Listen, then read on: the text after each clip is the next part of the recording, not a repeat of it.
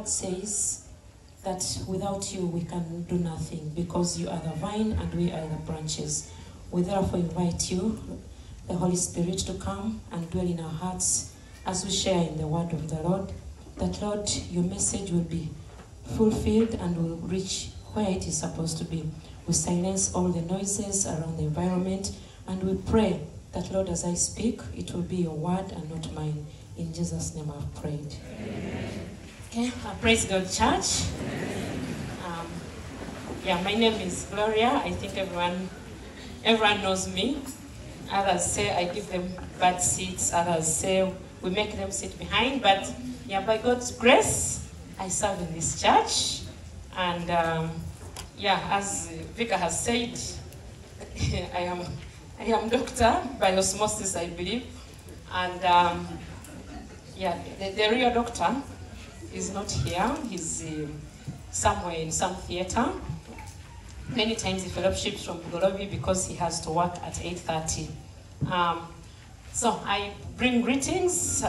My shy daughter is here and she does not want to. She told me if I introduce her, we shall have a bad day. So, and the other one is in vacation, end of O-level. She attended the first service. Okay, so I thank God that I am here to share the word of God today, because God has enabled me.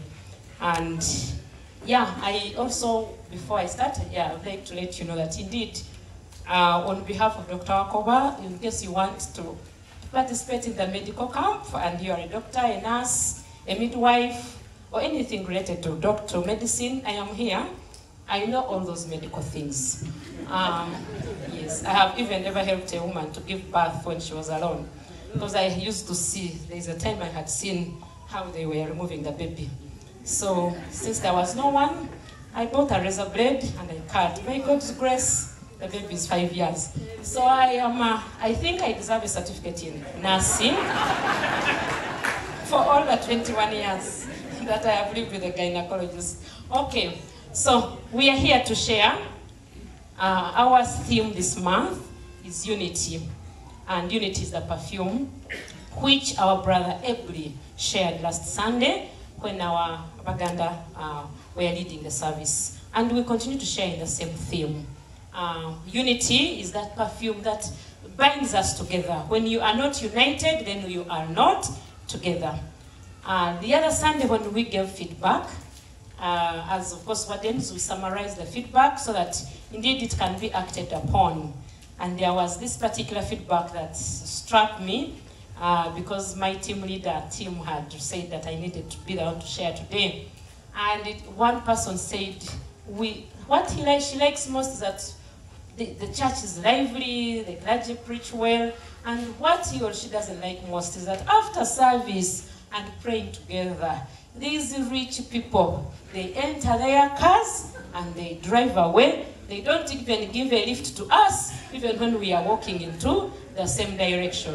Sometimes they just pass and just hoot. And so the prayer was, how I wish that brotherhood could extend even to the people who are driving cars. So please, those of you who are driving cars, me inclusive, no one is spared. If you know you have parked a car there are people you hurt when you just drive and hoot for them, and yet they are walking in the same direction. And yet, so that was one of the feedback by one genuine Christian. Of course, you gave us a lot of feedback, and we shall work on it. But that one, I felt it touched me, it touched so many other people, and many of us are guilty of hooting for those who are walking, telling them, "Vao kolechi, since they are late nako." Okay, so I mean, if you tell the one walking first, get off, let my car first pass, it hurts others. So let us remember that, as God blesses us, we can be good Samaritans also by giving lifts where possible. Okay, so today's word, as good Samaritans, we are going on ahead with the unity theme, which is our theme for this month of July. And today, our sub-theme is, who is your neighbor? Okay? So our theme for today is, who is your neighbor? And as we read, both from Deuteronomy and also from Luke, we saw how they told us that that guy was an expert of the law. So an expert of the law could be a judge, a lawyer, it could have been a chief justice. They didn't tell us what kind of law, whether it was the law of the Old Testament, but they said the guy was an expert of the law. And you know lawyers like questioning, not so. Yeah, to justify or to see if you really know. And they said he wanted to test Jesus. So his question was not naive. It's not that he needed an answer. All he wanted was to test and see, what can Jesus say to me? And he said, what can I do to get what? Eternal life. And Jesus said, what did Jesus tell him? What is written down, not some. Yeah, and he was able to repeat to him what is written down is that we should love your neighbor as you love your what? And so he asked, who is my neighbor? Because at the end of the day, most of us will always want to have boundaries. Boundaries on how far we can go. Sometimes we want to have boundaries even in what? Even in ministry. And someone will be like, for me, you know, today is the day for Good Samaritan. Now, why are you wardens walking around? Because we want to always have boundaries in our ministry. So even this guy, he wanted to have a boundary. Who is my neighbor? So he wanted Jesus to define the neighbor so that he can have the confines of what? Of where his help ends. And Jesus was able to explain to him. Like a coach, he asked him to answer himself. And he asked him, so from the one who passed, I was joking in the first service that the first person who passed was a priest. Like Reverend Bosa, he can be rushing to go and lead ministry. And then he just passes sometimes. But of course, not that he can pass when someone is in a ditch. But we would have expected that priest would have been the one. You know, there are some people we expect that those are the ones who are meant for those things. Yeah, there are some ministries which don't look like some people. And some ministries look like some people, not some. Yeah, so when one of my friends, I told him I'm going to give this example because he's in the church. He first asked me, but Gloria, what in life happened to you? You even became a warden. As in, what really went wrong in life to give up that you even became a warden? So I said, what is the problem? He said, wardens are people, they sweep church so that they give them food. That ministry is for widows and all those people. And so I told him that since you have come to this church, let's wait and see. These days, slowly, he's about 60%. He's about to become a proper warden. We are just waiting to. And I have not yet asked him what went wrong or right. But slowly, he's a warden, yeah, and yet he's still blessed. So some ministries don't look like some people, I think. But some ministries look like some people. So I think, yeah, everyone would have expected that the priest and the Levite, those were the blessed and the upright guys, but they passed. The Samaritans were there, the ghetto, okay? The underlooked. But what did the Samaritan do? He stopped what he was doing. He acted. He pulled the guy out so that he can understand what his problem was. And he cared for him. And he even got someone to take care and said, when I come back, I'll pay the bill. And so Jesus asked him, so who of those was the neighbor? And what did the lawyer say? Is it the neighbor is the one who did what? Who was there? The one who helped. So our theme, therefore, is, who is your neighbor? Your neighbor, who is your neighbor? Is it the one who lives near you? Is it the one who sits near you in the office? And can we be neighbors? So if I may ask, how many of you are good neighbors, therefore, having read today? How many of you are good neighbors? Forget what I said about the person's feedback, but it was genuine. How many of us believe we are good neighbors in what we do? We are wondering, eh? All of us. Okay, so all of us are good neighbors. Yes, people in this church here. I believe we are all good neighbors. So the lesson we learn, therefore, in the Good Samaritan parable, although Jesus gave this parable, but the first Good Samaritan, the first person who gave up himself, his life, went through suffering, went onto the cross to die for us was Jesus himself, not some. He showed us an example that I can carry your burdens and I will die for you. I will be crucified so that you can have life. I will be cast so that you can have a blessing. He gave himself. So the first we see is that yes, as Christians, we are here, we confess Christ because indeed by example, he led by example of loving your neighbor and loving everybody to the extent that he died for us on the cross. And therefore that is a challenge because he says he's the vine and we are his branches. The branches do not have different water from the main tree. We all should have from the main tree. We all have the Jesus DNA.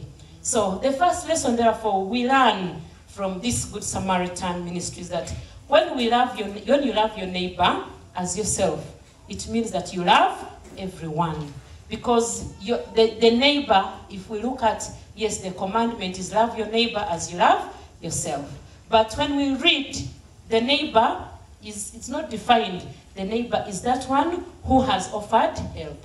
And when we see that Samaritan, he was not at all related or even close in terms of being privileged than the one who was in the ditch. So our first lesson that we should take up is that loving your neighbor as yourself means we love everyone. We shouldn't love only our tribesmates that today you see, me, I'm for Banyachitara, so when the Greater North is leading, I'm not going to, let us not help them because they will win us, you see? No. At the end of the day, loving your neighbor as yourself means love everyone.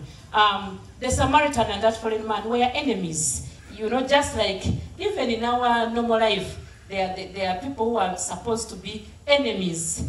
They may not be written, but somehow it is known that those are enemies. Do not go there, okay? Because we have our biases. About 22 years ago, when I told my family that I'm going to get married, okay, I was young according to them, but too, when I told them that was going to be a Mugisu, they said, those people, they eat their firstborns.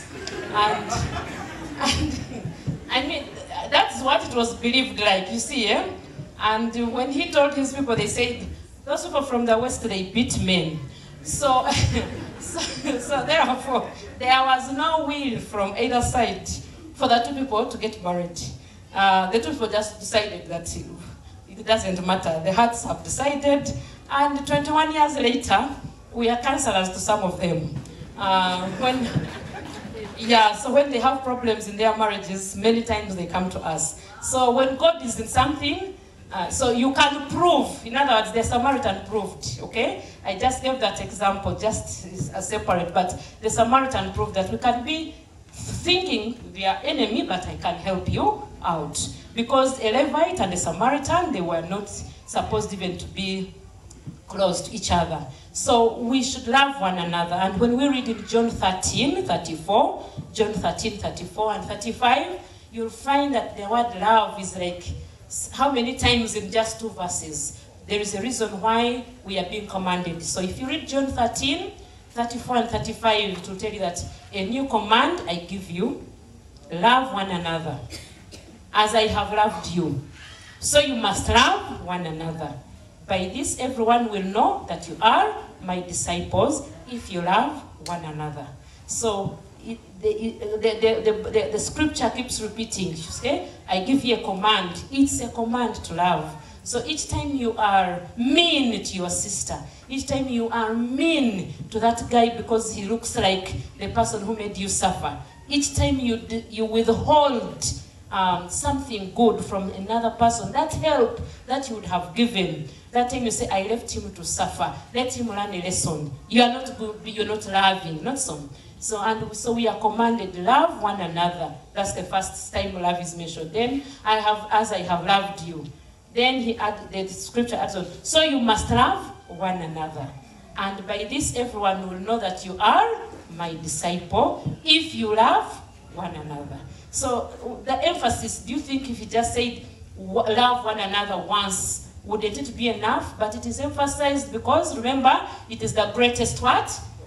Yeah, many times we will come here, we will pray, we shall break the chains, the generation curses, But if we are praying knowing that immediately after here, we shall go here in the corner and say, those people, you know, those people even from, I don't even know why they are even coming here, or that one, I just don't like him. It means everything we are doing is vain, because we are supposed to love one another. So when we stop to help someone who has been hurt, our sister, when she lost her husband, yeah, people helped in many different ways. Others, yes, were at work, but everyone came up in one way or another. So someone feels uplifted because another person has been there. So even in the Good Samaritan, among us, we have been in lockdown.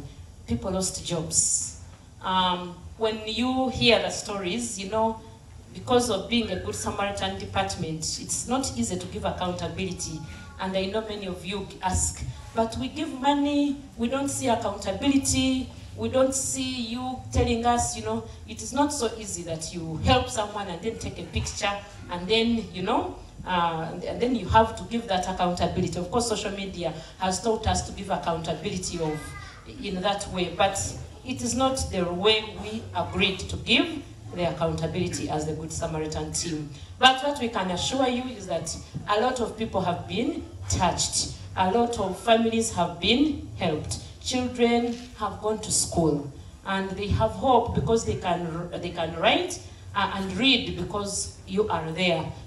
People who have been chased out of homes, we have had a sister who recently, I think the most recent, we had a sister who had run blind, but you came up very quickly and were able to pay that surgery bill so that they could have eyesight again. And many other things that we do in the Good Samaritan ministry. So every time you put 1,000, 2,000 in that Good Samaritan box, you are helping another person you do not know. And the best help is for you not knowing who your 10,000 has helped. It is the best way, because yes, it's good to call the media and they take pictures and they see, but the best help is that one when you do not know that you seated here, and yet your money is what has saved or what has made one family to smile with another, to even speak with another person. And so our second lesson is that when we help a person in need, then we have helped Christ himself. So when we help someone in need, the help has not gone to that person. So don't keep saying, Kale, that one, I gave her fees, she has even never come to thank me. Now she's driving a car. You know, some of us are products of Good Samaritans, eh? Yeah, so some people, when I was going to university, people brought, some even gave me raw eggs, others gave me live chicken. Of course, there had never been a graduation in my village, so people did not know what people who were going to Makere bring. So since they had got one, they carried whatever they could, coins, raw eggs, live chicken, beans. Everyone gave according to what they do what, but they had these loving what? Hearts. And they said, when you bring that degree, I have to be the first one to wear it, because in my village, the degree is the gown. So of course, when I took the gown, I made sure I had to leave it there, because everybody at least had to wear a degree. And so I'm a product of Good Samaritan hands, okay? Yeah, and you can see if I wasn't helped by the Good Samaritans, maybe I would be in a different community, not so. Maybe I would be in the ghetto. But you know, when you have been helped out, sometimes looking back, it looks like those things, I already passed that, don't even remind me, okay? Nako we naku, isn't it? Yeah, but when we help a needy person, we help Christ himself. And I want us to turn our Bibles to Matthew 25. We are used to that parable. Matthew 25 from verse 34. Matthew 25, we shall read from 34 to 40 to show that indeed the help for the needy is help to Christ himself, and it has a reward and an inheritance. So in Matthew 25, 34, in 34 we said, the king, I'm using the New International Version, the king will say to those on his right, come, you who are blessed by my Father, take your inheritance, the kingdom prepared for you since the creation of the world. For I was hungry, and you gave me something to eat. I was thirsty, and you gave me something to drink. I was a stranger, and you invited me in. I needed clothes, and you clothed me. I was sick, and you looked after me. I was in prison, and you came to visit me. And the righteous will answer, when did we see you hungry and feed you, or thirsty and give you something to drink? When did we see you a stranger and invite you in, or needing clothes and we clothed you? When did we see you sick or in prison and we came to visit you? And the king will reply in verse 40, truly I tell you, whatever you did for one of the least of these brothers and sisters of mine, you did for me. So we can see that indeed when we help out, we are helping Christ himself. And we are not supposed to get tired of helping. We are not supposed to complain, because God loves a cheerful what? A cheerful giver. The most comment that we will get when, of course, we get feedback is that you people, you're always collecting money. Money for this, money for the other. But all those collections, they are scripturally backed. We are supposed to pay our tithe. We are supposed to give thanks. We are supposed to help the poor. And also, sincerely, now if our clergy do not have where to sleep, you want, and yet for us when we are entering our houses, the first person we want to invite is Reverend Bossa, not so. And Reverend Gross, come, you know, I have built, I thank God, it is a 3-storied calendar, there is a gym, jacuzzi, Reverend Jangorabe, Choka. For them, you don't want him to also sleep, because just in a simple 3-bedroom what? House. So at the end of the day, before we call the clergy to come and bless the things we have, the Bible puts it upon us that those ones who are preaching the word, it is our responsibility, okay? So let us not give grudgingly. That money, Reverend Bossa does not need it. Tomorrow they can transfer him, even Reverend Grace or even the youth pastor. The house is for the pastor. It is not for any of them, even if they look like, maybe they don't look the kind you like, but that house, it is scripture that for us we should contribute. So when we are giving, let us not give grudgingly. Give according to what we have.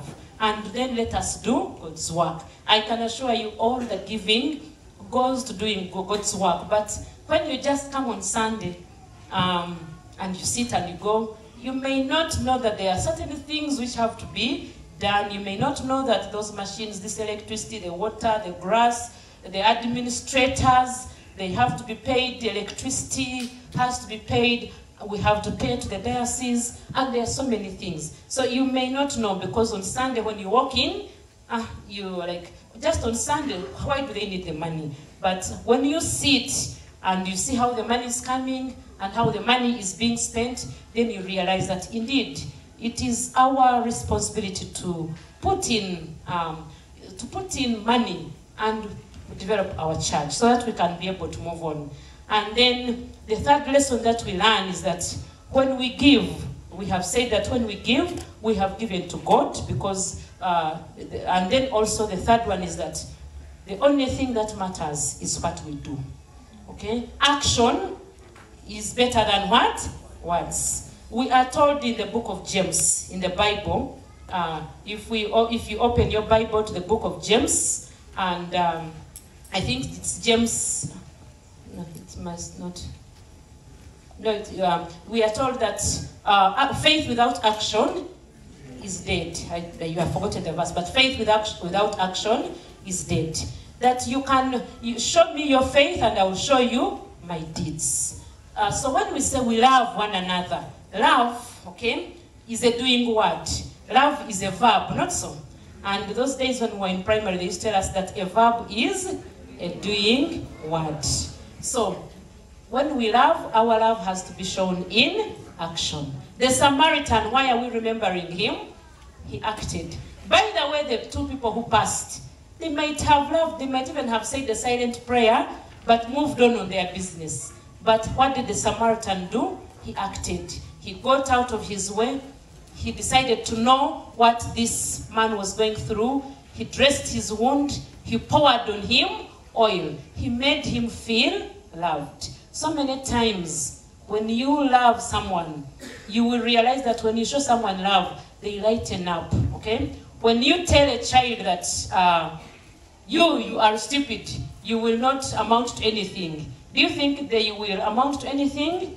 No, they won't, because there is that thing that love brings when you get someone. I once had my child. She was in one of these traditional schools, my firstborn, and she's gifted elsewhere. You know, in the local schools, it is the best 6 subjects is physics, chemistry, biology, like that. So like the mother, biology and chemistry, they are not her best. So the same way I used to doze in biology class is the same way she used to doze. And so she had a problem with the biology teacher. And when they called me and the biology teacher said, you see, the best 6 biology is there and chemistry is there. This one is going to spoil our grades. So you must pay money for coaching. So I looked and said, but now, madam, you want me to invest in biology? This person has no future in biology. So, but be patient. After S4, she will have other things. And so they just said, you know, you people, you will not even amount to anything. How can you do that? Without biology, you are finished, okay? And that girl never became the same again until we had to remove her the following term and take her, we took her to an international school, because we might say so many things, but those people tell children that you can fly, and they make them have confidence. So whatever we say, those people know how to build confidence. You can't take it away from them.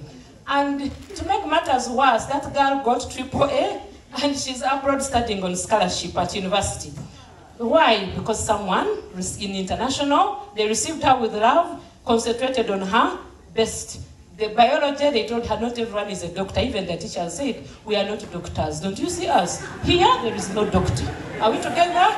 Therefore, and we have produced the world's best people. And so she just realized that not being a doctor was not bad. But in the other traditional school, she was told, being a daughter of a doctor and a niece of the chief examiner of chemistry, and you're not doing biology, you are finished. And so she had died.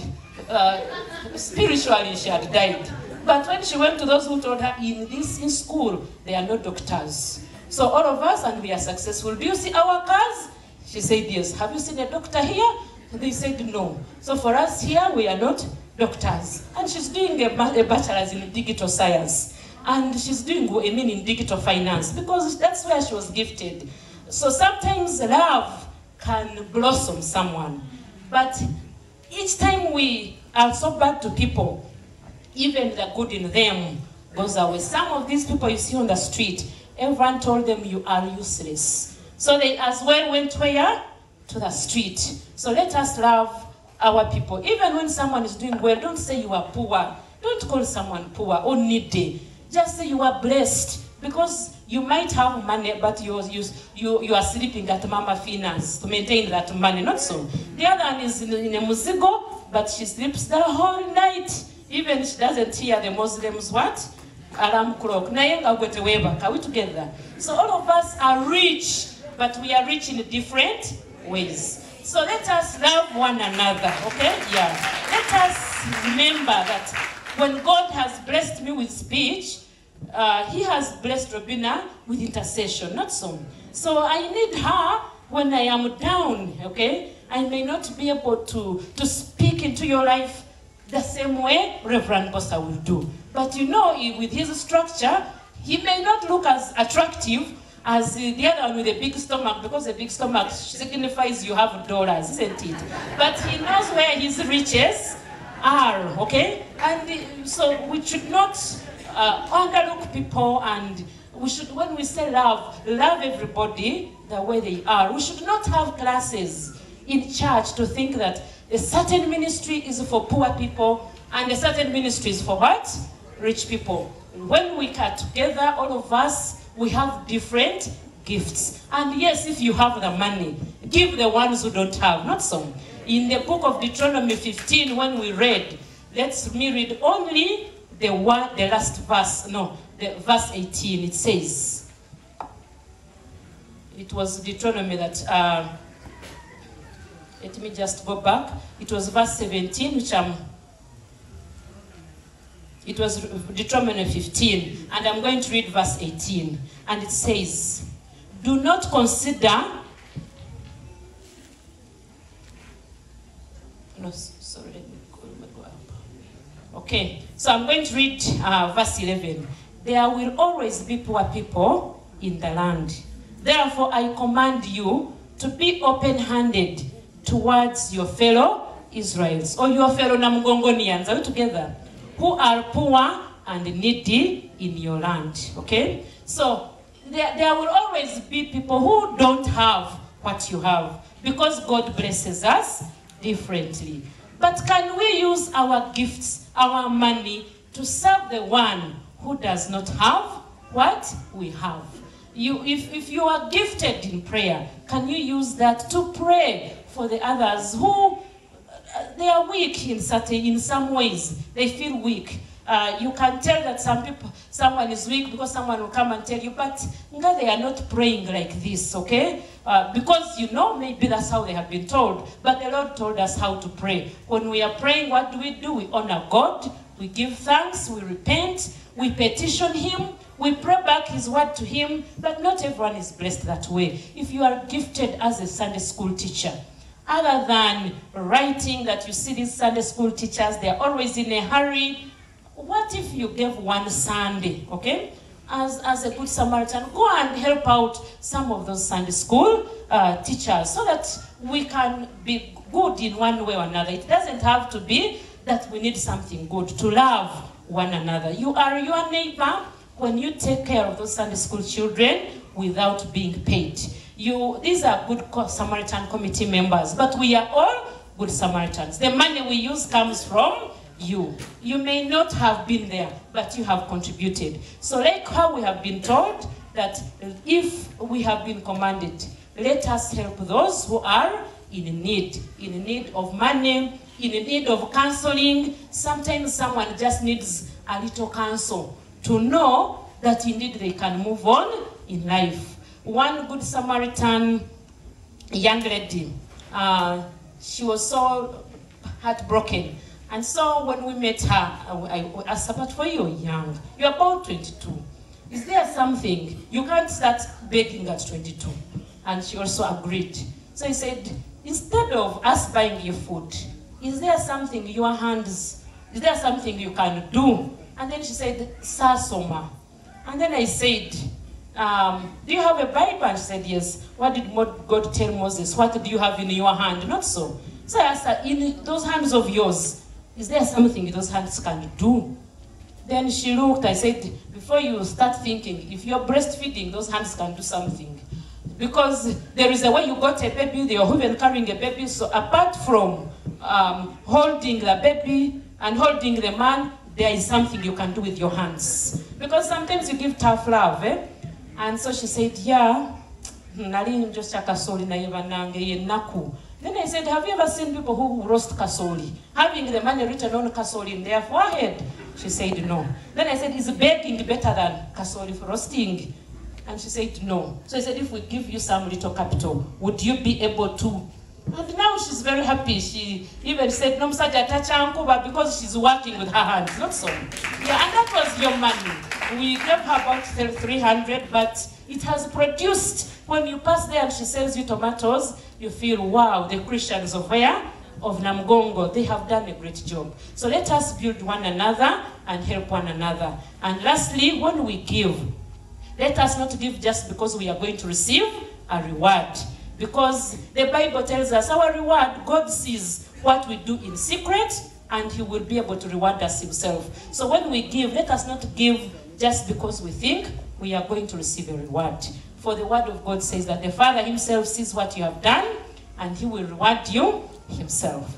So as I conclude today, the Good Samaritan team is looking out for ambassadors. This is a committee. These are just the team leaders of Good Samaritan. So we have a card like this. If you have money today, you will put in the Good Samaritan box. But this card, which I'm asking the Good Samaritans to move around, you can pledge to be a Good Samaritan ambassador. You can tell us when you think we can contact you, whether it's in December. How would you like to support us regularly? Because we have some small project we want to put up. Sometimes we receive clothes, but we need money for medicine. We could easily sell those clothes in a place and get money and pay for medicine. So in case you would like, only if you would like, you can have that card. That card you can put there whether you're going to support weekly, monthly, annually, or one-off. And you can tell us whether you want us to remind you on which date, and we shall privately remind you. We promise we shall not run a list to kind of show that, you know, this is the one who hasn't given, this one has given. No, we shall remind you privately, and as you support the Good Samaritan work. May God bless you all, and may we love one another and use our gifts to be a healing to another person who is not doing well. God bless you. Amen, amen. You might have, can I please put up your hand and you get the card. We thank you